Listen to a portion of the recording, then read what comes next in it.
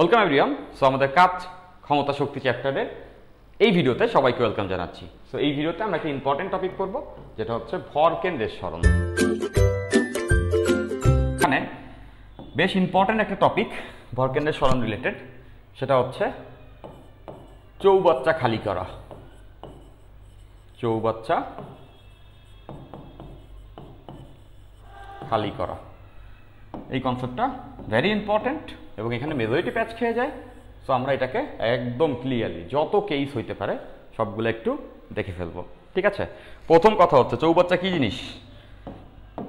চৌবাচ্চা হচ্ছে পানির একটা লিমিটেড সোর্স, মানে সীমিত উৎস। মানে যেখান থেকে পানি উঠায় নিলে পানির উপরিপৃষ্ঠের উচ্চতা চেঞ্জ হয়ে যায়, সেটাকে বলা হবে চৌবাচ্চা। অনেকটা পানির গ্লাসের মতো।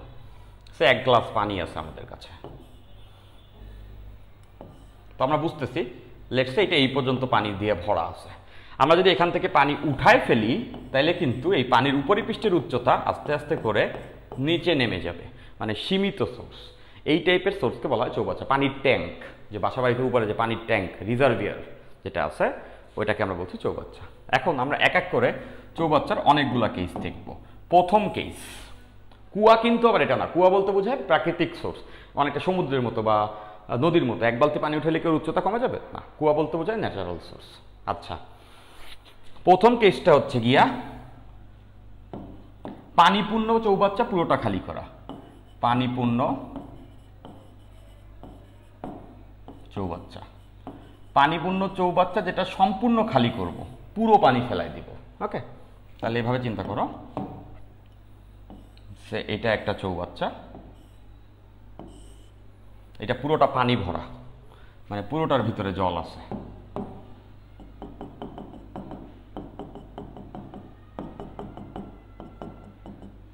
এখন এটাকে আমরা খালি করে ফেলতে চাই, এটাকে পানিটা আমরা উপর থেকে ফেলে দিতে চাই। তাহলে এভাবে করে আমরা চিন্তা করব। দুই ওয়েতে করা যায়, দুইটা অ্যাপ্রোচই দেখবো আমরা। দেখো, প্রথম অ্যাপ্রোচ হচ্ছে এরকম যে এই যে পানিপূর্ণ চৌবাচ্চা, এটার ভর কেন্দ্র কই আছে? এটা ভর কেন্দ্র কিন্তু এই মাঝের বিন্দুতে আছে, একদম মাঝখানের বিন্দুতে, পুরোটা পানি ভরা।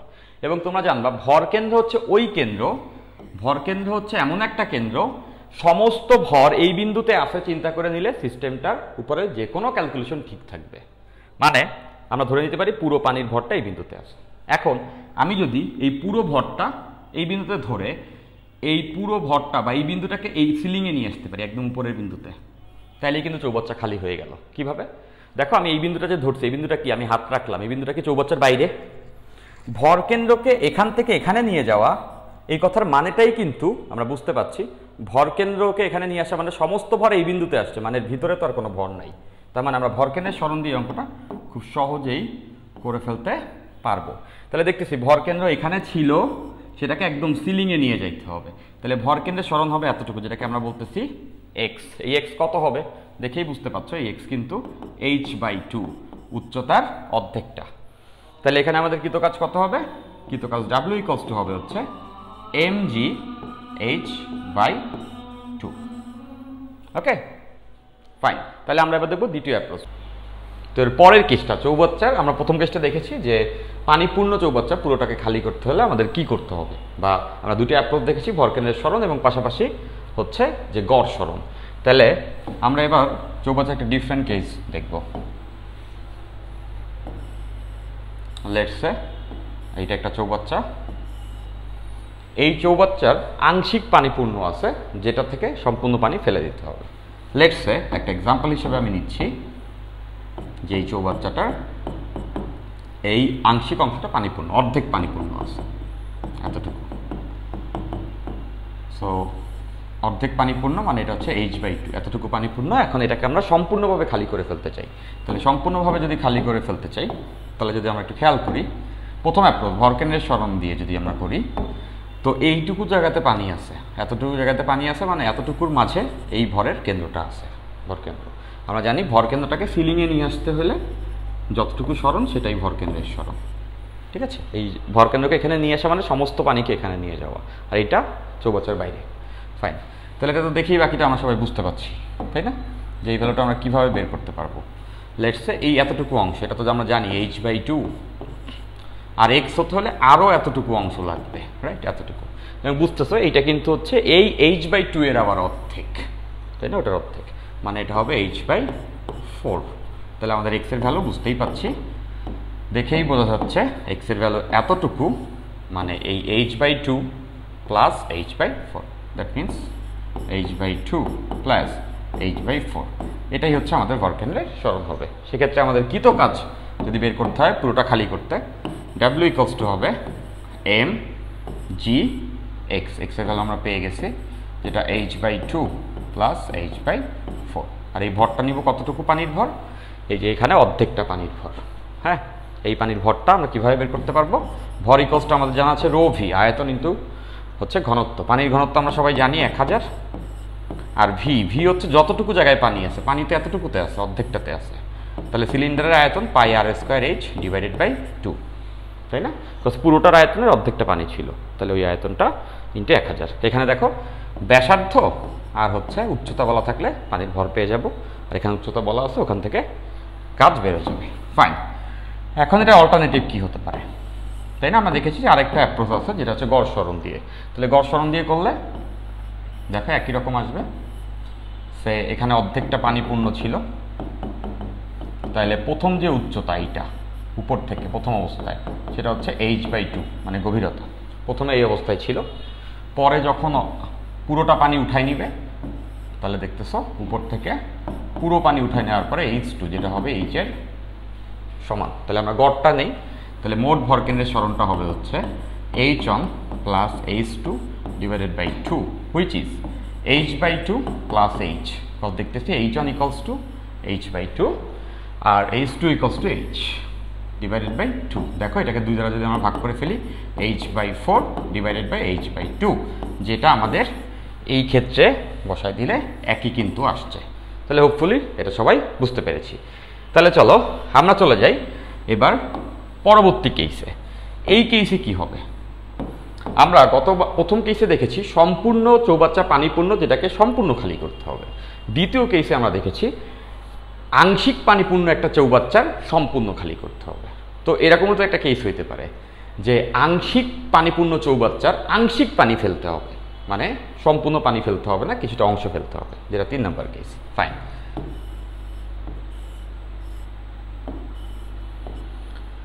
লেটস সে আমাদের প্রথম অবস্থাতে এইটা 80% পানিপূর্ণ আছে। আমরা একটা এক্সাম্পল হিসাবে নিয়েছি যে এটার 80% পানিপূর্ণ আছে। দ্যাট মিনস 80% 80% পানিপূর্ণ, মানে সেটা উচ্চতার কত হবে?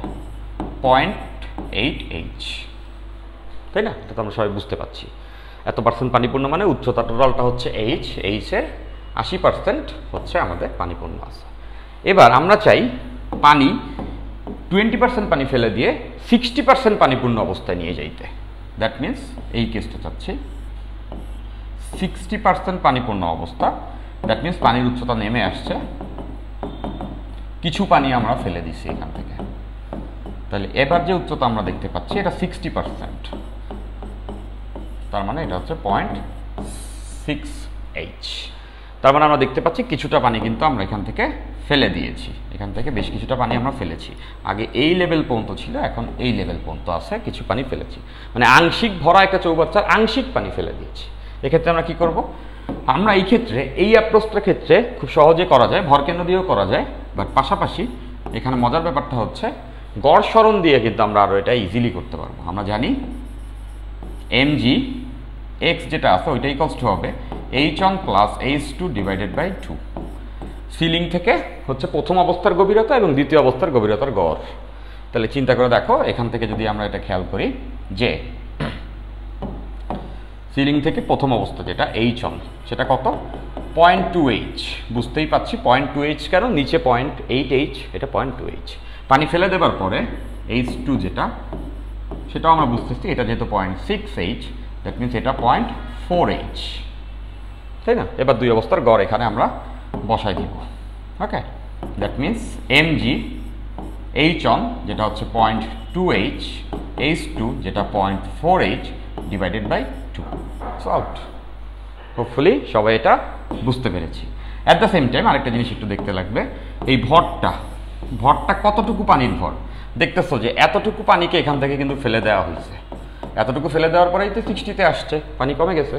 তার মানে এতটুকু এর ভর, এতটুকু পানি ফেলেছে, এতটুকু এর ভর। তাহলে এতটুকুর ভর যখন আমরা বের করবো, ভর ইকুয়াল টু জানা আছে রো ভি, আর পানির রো জানি আমরা সবাই 1000। এখন ভিটা লাগবে, এতটুকু পানির আয়তন কত এইটা। তো বুঝতেই পারছ যে এখন আছে 0.6 H, আগে ছিল 0.8 H, তাই না? তার মানে কি বুঝতেছো, এতটুকু যে জাস্ট এই অংশটার প্রস্থ হবে 0.2 H, 80 থেকে 60 নামছে, মানে 20% কমছে, মানে 0.2 H। আর ব্যাসার্ধ তো আগেরটাই আছে, তাহলে লিখতে পারবো সিলিন্ডার পাই r² H, H এর ভ্যালুটা অতটুকু পানি যেটা 0.2 H, বুঝতেই পারছি এতটুকু অংশ এটা পাই r² H, সিলিন্ডারই তো এটা একটা। সো এখান থেকে কিন্তু আমরা এই অঙ্কটা করে ফেলতে পারবো। হোপফুলি সবাই এই কেসটা বুঝে ফেলেছি। তাহলে এই তিনটা কেস জানলে চৌবাচ্চার যে কোনো অঙ্ক তোমরা আসলে করে ফেলতে পারবা। তো চলো আমরা একটা এক্সেপশনাল কেসও দেখে রাখি। ওকে, ফাইন। তো মনে করো এখানে একটা চৌবাচ্চা রয়েছে যেটা পুরোটা পানিপূর্ণ, এই পুরো চৌবাচ্চা পানিপূর্ণ রয়েছে।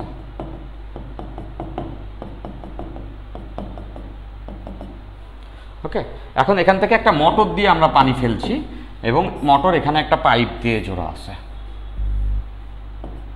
এখানে একটা পাইপ দিয়ে মোটর কানেক্টেড করা আছে এবং এখান থেকে পানি ফেলে দেওয়া হচ্ছে। এবং বলেছে যে এখান থেকে যে পানি ফেলছে মোটরটা ভি বেগে পানি ফেলছে, ভি বেগে পানিকে ছুড়ে দিচ্ছে, এই চৌবাচ্চার পানিকে ছুড়ে দিচ্ছে। এবং আরও আমাদের ইনফরমেশন যেটা দেওয়া আছে সেটা হচ্ছে এই যে এলটা হচ্ছে গিয়ে এই যে পাইপটা যে এক্সট্রা অংশ বাইরে সেটা এল, এবং এটা এখানে থিটা কোণ করে আছে, এটা এখানে থিটা কোণ করে এল দৈর্ঘ্যের পাইপটা রয়েছে আনুভূমিকের সঙ্গে, একটা মোটর দিয়ে যেভাবে করে জমিতে পানি দেয় এরকম আর কি। সো মোটরটার দ্বারা কৃত কাজ কত, মোটরটার দ্বারা কৃত কাজ কত, এই জিনিসটা আমাদের হচ্ছে এখন বের করতে হবে। ফাইন, তাহলে খেয়াল করে দেখো ডাব্লিউ, আর এই যে চৌবাচ্চা আছে বুঝতেই পারছো এটার হাইটও বলা আছে এবং এটার রেডিয়াস বা ব্যাসার্ধ এটাও বলা আছে। ফাইন, তাহলে চিন্তা করে দেখো মোটরটাকে কি কি করতে হবে, এই একলা মোটরকে কত কিছু করতে হবে। প্রথম কাজ হচ্ছে এটাকে খালি করবে সে, মানে পানিকে উঠাবে, উঠায় আবার একটা বেগে ছুড়ে দিবে, মানে উঠাইতে কাজ করা লাগবে এবং বেগে ছুড়ে দিতে একটা গতিশক্তিও দেওয়া লাগবে। কাকে দেওয়া লাগবে? মোটরটা এটা তৈরি করবে। তাহলে পানি যখন উঠাবো আমরা এভাবে চিন্তা করব, যেভাবে আমরা করি, এটাকে পুরোটা খালি করতে হবে। সো এই পানিটার ভর কেন্দ্রটা তো একদম মাছের বিন্দুতে এখানে আছে, আমরা সেটাকে এখানে যদি উঠাই সিলিংয়ে ভর কেন্দ্রের সরণ দিয়ে, তাহলে চিন্তা করে দেখো আমরা কিন্তু শুধুমাত্র এক্স পরিমাণ এতটুকু উঠাইছি, এতটুকু মানে h/2 এতটুকু উঠাইছি। তাতে কি পানি আসলে এখানে আসছে? পাইপের মাথায় আসে নাই। ভর কেন্দ্রকে এখান থেকে এখানে নিলেই শেষ না, আরও বুঝতে পারছি এই মাথাটার এই লম্ব বরাবর প্রোটেকশন এটা আমাদের বের করতে হবে। এতটুকু পানি ফেলতে হলে এই মাথা বন্ধ আনতে হবে পানিকে। তাহলে এটা যদি এল হয়, খুব সহজেই বুঝতেছে এটা থিটা কোণে আছে, তাহলে এর লম্ব অংশ কত হবে? এল সাইন থিটা। আমরা জানি এলটা যদি এল হয় লম্ব অংশ এল সাইন থিটা। তাহলে বুঝতেছি পানিটাকে মোট এই বিন্দু থেকে এই ভরকেন্দ্রকে এই বিন্দু থেকে এই বিন্দুতে আনতে হবে, মোট এতটুকু সরাইতে হবে, তাইলেই পাইপের মাথায় আসবে। তাহলে আমরা যখন কাজ বের করব ভরকেন্দ্রের সরণ দিয়ে mg x কত হবে? x হচ্ছে গিয়ে এই পুরোটা এখান থেকে এখানে নেওয়া, তো এতটুকু হচ্ছে এল সাইন থিটা উপরের অংশ, আর ভিতরের অংশ হচ্ছে h/2। তাহলে মোট হবে h/2 plus L sine theta, h/2 plus L sine theta. Clear? Fine, তাহলে এটা পেয়ে গেলাম। এই ভর কেন্দ্র এখান থেকে এখানে আনা মানে হচ্ছে পাইপের মাথায় আনা, লম্বা লম্বা এতটা উঠেছি। সো এতটুকু কাজ করতে হবে জাস্ট এই পর্যন্ত উঠাইতে, বাট এটাকে শুধু উঠাইলে তো হবে না, এটাকে তো আবার একটা বেগে ছুড়েও দিতে হবে, মানে মোটরকে আরও গতিশক্তি দিতে হবে। সেটা কত? পুরো পানির ভর আর যে বেগে ছুটছে ভি, এতটুকু। তাহলে এটাই হচ্ছে মোটরের দ্বারা কৃত কাজ। একটু কমপ্লিকেটেড লাগলো তাই না? বাট এটা কেন এরকম? কজ অ্যাডমিশন স্ট্যান্ডার্ডে কিন্তু এই টাইপের প্রবলেম আমাদের র্যান্ডমলি সলভ করতে হবে। ইট is very easy on, right? Fine, তাহলে এখানে খেয়াল করে দেখো যে বহির অংশের দৈর্ঘ্য, তারপরে হচ্ছে সিলিন্ডারের উচ্চতা এবং সিলিন্ডারের রেডিয়াস, এগুলো যদি আমরা জেনে থাকি তাহলে আমরা খুব সহজেই এই অঙ্কগুলো বের করতে পারবো। আর এখানে এম বের করা আরও সোজা, এখানে এম হবে রো ইন্টু ভি, ভি হবে পুরো সিলিন্ডারটা, পাই আর স্কোয়ার এইচ, বিকজ পুরো পানিটাকে আমরা ফেলে দিচ্ছি। তাহলে এরই মাধ্যমে চৌবাচ্চা রিলেটেড যত যা প্রবলেম আছে সব ধরনের প্রবলেম কিন্তু সলভ হয়ে গেল। আমরা যদি এই ভিডিওটা পূর্ণাঙ্গভাবে দেখে ফেলি তাতে এইচএসসি প্লাস অ্যাডমিশন তোমাদের চৌবাচ্চার কনসেপ্টটা পূর্ণাঙ্গভাবে ক্লিয়ার থাকবে। তো C you again in next video.